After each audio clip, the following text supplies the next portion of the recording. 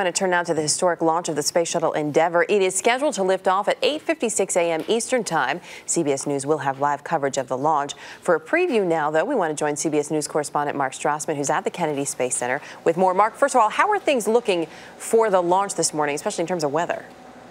Good morning, Erica. We've got about 2 hours or so, and a little less until the launch happens. And NASA's only worry at this point apparently is some cloud cover off to the west. Otherwise, it really all looks perfect to launch. I want to show you something now. That's a live look at Endeavor on the pad you're seeing.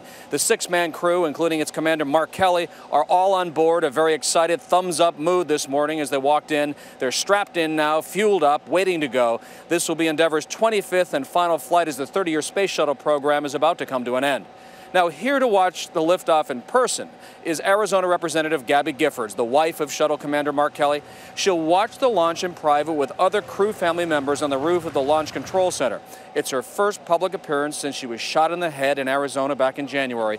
Doctors have cleared her to be here. She arrived yesterday, and like everyone else here on hand, she is hoping for a picture-perfect launch for her husband and for the other 5 members of the crew. Erica? And there is, of course, a lot of focus on her and her attendance there, but there is also a mission at hand here. What exactly will the crew of Endeavor be doing?